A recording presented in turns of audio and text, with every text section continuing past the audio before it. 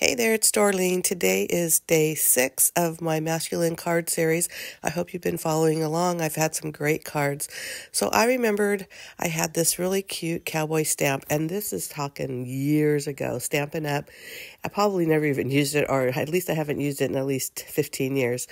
But I thought that is super cute, and it is a boy theme. So it fits along with this series.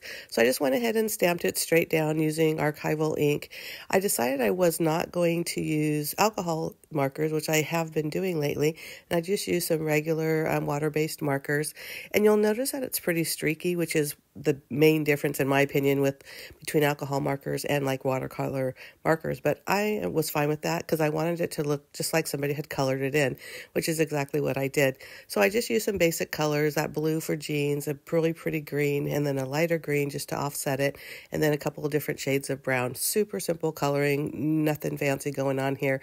I did use a white pen, and I kind of did some highlights here and there, but other than that, that's pretty much it.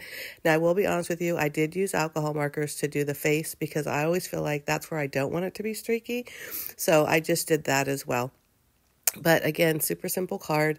I hope you've been following this series. Again, very cute cards. Click back to my playlist for cards and you'll see all of them that I've made. This is day 6. And again, if you like this card, please like it, and then also leave any comments or share it, do whatever you do. But most importantly, subscribe to my channel if you're not already a subscriber.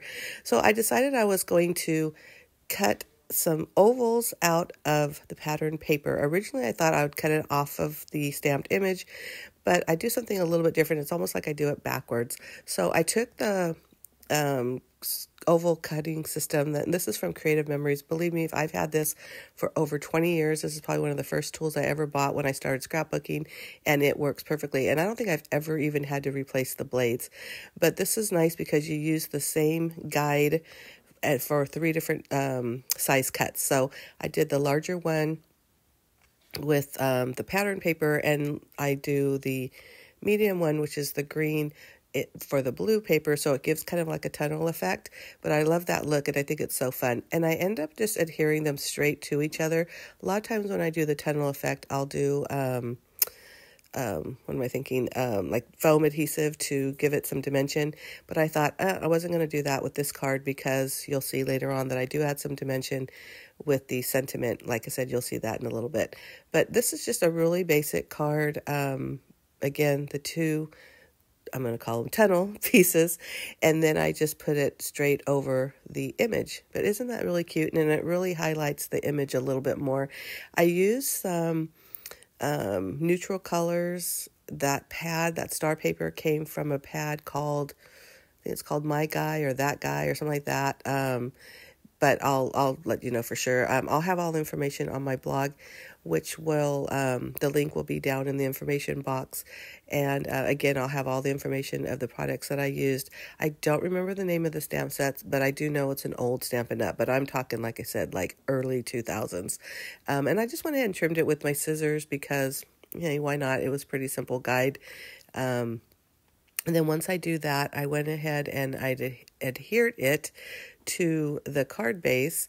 And but before I do that, sorry, I do put some acrylic block on top of it, and that's just to kind of hold the glue, to make it really adhere to the image. You can see the acrylic block over there to the left, which I had already removed it. I stamped just a basic happy birthday sentiment. I'm making it 4 inches across because it's going to go across the entire paper and the image. And I do use some foam adhesive on this one, like I mentioned. And there it is. Now it's all nice and flat. So, because with liquid glue, you never want to just kind of let it dry on its own, or you shouldn't, because a lot of times you'll get a little bit of warpage. Now, the nice thing is the glue that I use is really for paper crafting, so it's not as wet, which is weird to say with liquid glue. So it doesn't warp as much, but there will still be a little bit of warpage. That's why I always like to use my acrylic plate, just to kind of hold it down a little bit. But like I said, very simple card, but also very cute. And this is another great card for my masculine card series. So again, I hope you like this card, and if you do, give me a thumbs up, hit that like button. Don't forget to hit subscribe. I do post 2 videos a week. One is always scrapbooking, and one is always whatever I'm creating in the Command Center, which is the name of my blog, and also my craft room.